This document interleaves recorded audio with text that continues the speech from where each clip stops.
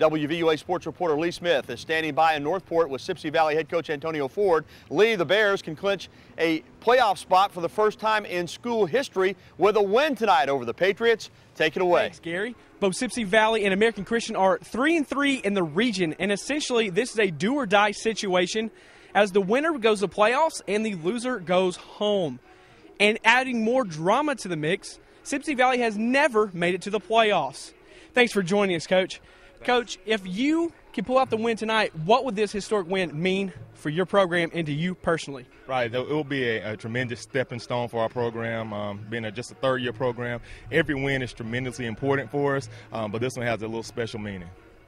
All right, and you actually have not played against American Christian in your history, but what do you just expect from this matchup tonight? I expect a real hard-fought game. ACA is a very well-coached team.